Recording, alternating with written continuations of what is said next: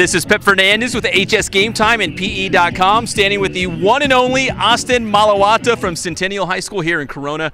Austin, you've already committed to SC. What was it about the Trojans that really drew you to that program? Well, that was the only school I actually felt that vibe. So, and to hear that all the former Samoans been there, Troy Malu, Raymond Luna, it just inspired me to go and play there. And that's my dad's favorite school, so I wanted to play there. I just feel way better at USC, so I felt that it was time for me just to make my choice. Keep Dad happy, that's important. So, Yes, so now you just transferred in from American Samoa, right, to Centennial High School. Just talk about that and what you're expecting here for your senior season with the Huskies.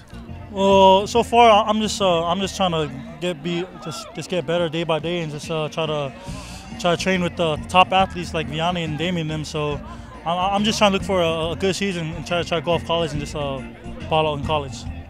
You're joining a team that went all the way to the state championship game last year against De La Salle. Are you hungry to help this group reach that title game once again? Of course, yes, sir. Because when I came here, I didn't know the history of Centennial until I got here, knowing that all these great players and that were there and all the great things that they actually done. So I'm actually hungry and just willing to actually accomplish my goal to make it to state and make something big happen.